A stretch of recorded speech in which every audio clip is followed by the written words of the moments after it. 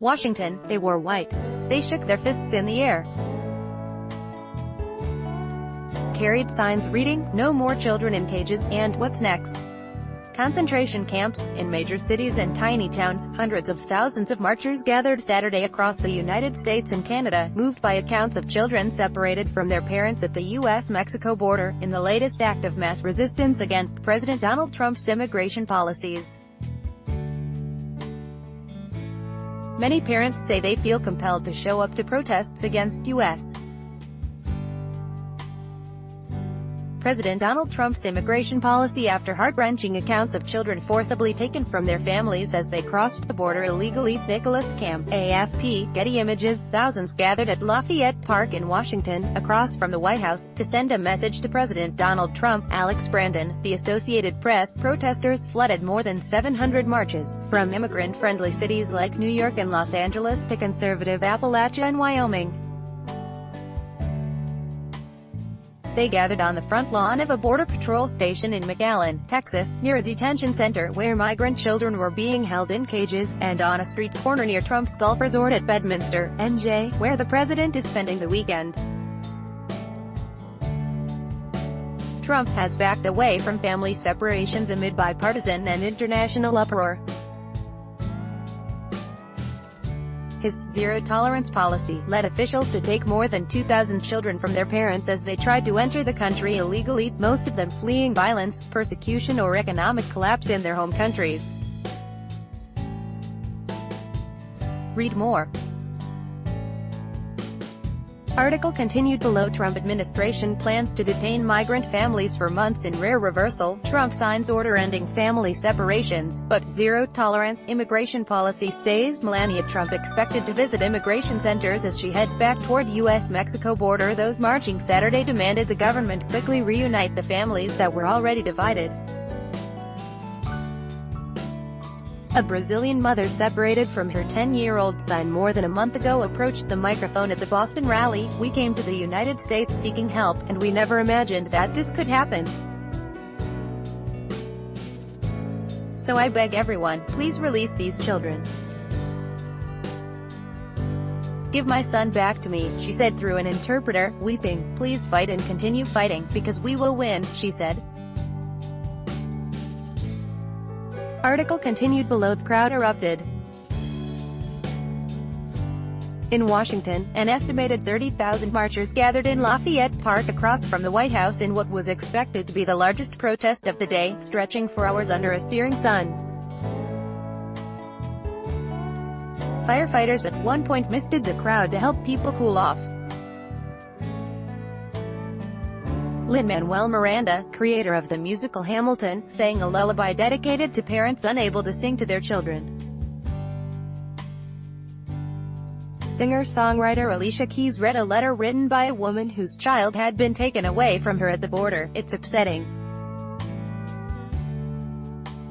Families being separated, children in cages," said Amelia Ramos, a cleaner in the district, fighting tears at the rally. "Seeing everyone together for this cause, it's emotional." Around her, thousands waved signs, "I care," some read, referencing a jacket that First Lady Melania Trump wore when traveling to visit child migrants. The back of her jacket said, "I really don't care, do you?" and it became a rallying cry for protesters Saturday. "I care. Do you?" read Joan Colwell's t-shirt as she joined a rally in Denver. "We care," marchers shouted outside Dallas City Hall.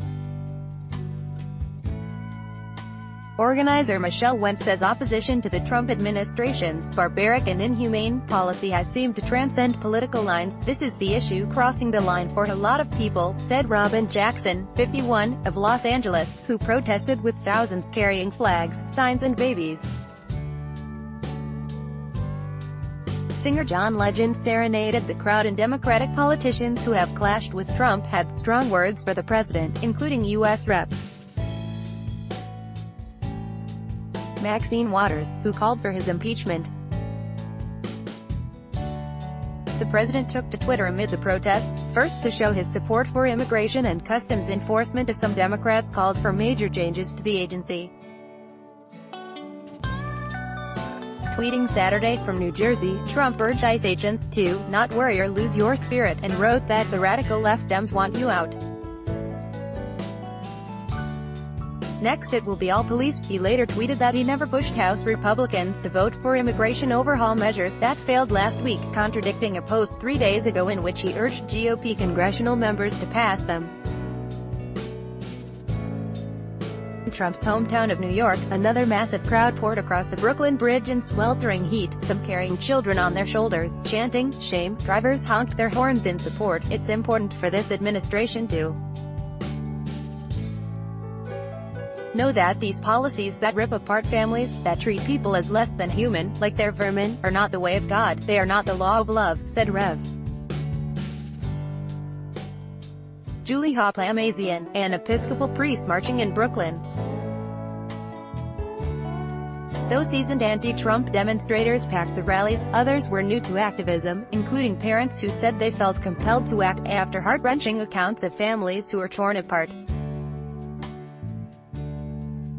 Marchers took to city parks and downtown squares from Maine to Florida to Oregon, in Alaska, Hawaii and Puerto Rico, on the international bridge between El Paso, Texas, and Juarez, Mexico, even in Antler, ND, population 27.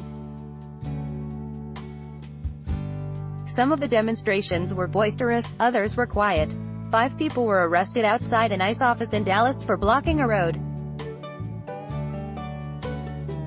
At least one arrest was made in Columbus, Ohio, when protesters obstructed a downtown street. Light rail service temporarily shut down in Minneapolis as thousands of demonstrators got in the way of the tracks. A rally in Portland, Maine, grew so large that police had to shut down part of a major street. But in Dodge City, Kansas, a 100-person rally led by a Catholic church felt more like a mass than a protest. In rural Marshalltown, Iowa, about 125 people gathered for a march organized by Steve Adelman, a father of 2 who was inspired after turning on the news on Father's Day and seeing children being separated from their families and held in cages. "It hit me in the heart. I cried," he said. "If we can't come together under the idea of kids shouldn't be taken from their parents, where are we?" he asked. "We have to speak out now while we can, before we can't." Drumbeats and horns sounded as thousands of protesters took to the streets of San Francisco. "We came here to let the president know that this is not acceptable," said San Francisco resident Barry Hooper, who attended with his wife and 2 daughters. His 7-year-old daughter, Liliana, clutched a sign she made, saying, "Stop the separation." Across the country in Washington, protesters ended their march at the White Column Justice Department. They stacked their protest signs, written in English and Spanish, against its grand wooden doors. "Fight for families," one sign demanded.